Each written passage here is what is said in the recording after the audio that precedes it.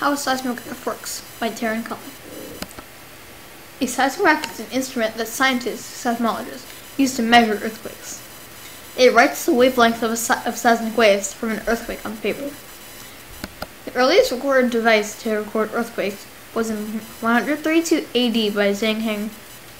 His seismoscope showed the directions earthquakes were coming from. It was a cylinder with dragon heads on all sides. When an earthquake occurred, a seismic wave would knock a ball out of the dragon on the opposite side's mouth, which landed in a small bowl. This shows the direction of the earthquake. It was a while before the next seismoscopes or seismographs were made. Most early seismographs were heavy pendulums with pens on the end. During an earthquake, the pendulum would keep it still while the earth moving around it. Since the pendulum is still, the earth moves the paper back and forth and the pen writes on it. This shows the wavelengths. A motor pulled across a table. It would show the wavelengths over a period of time. This is the most common seismograph, but now scientists are using computers to identify waves and record them. They use electromagnets. A regular magnet is used for the mass, and the outside is covered with coils of fine wire. When the magnet moves, it sends small electrical signals to a computer which amplifies and then reads them. It then either records them on a paper or stores them in the computer's hard drive. Sometimes they can sense earthquakes that humans won't even feel. This is obviously more sensitive and accurate than other older designs.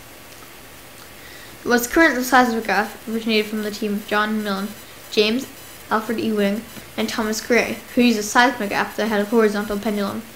It consisted of a pole and a triangle that's vertical edge was stuck to the side of the poles by its hinges. At the end of the triangle is a pen that writes on some paper. The hinges are also slightly tilted so the triangle tends to rest the center. This is slightly referred to the vertical pendulum because the vertical ones sometimes kick off the paper as it is swinging. There are two primary types of seismic waves: P waves, primary waves, and S waves, secondary waves. P waves are faster than S waves, so a seismograph that is recording wavelengths over a period of time will get some spurts when the P waves get to it, and also when the S waves get to it.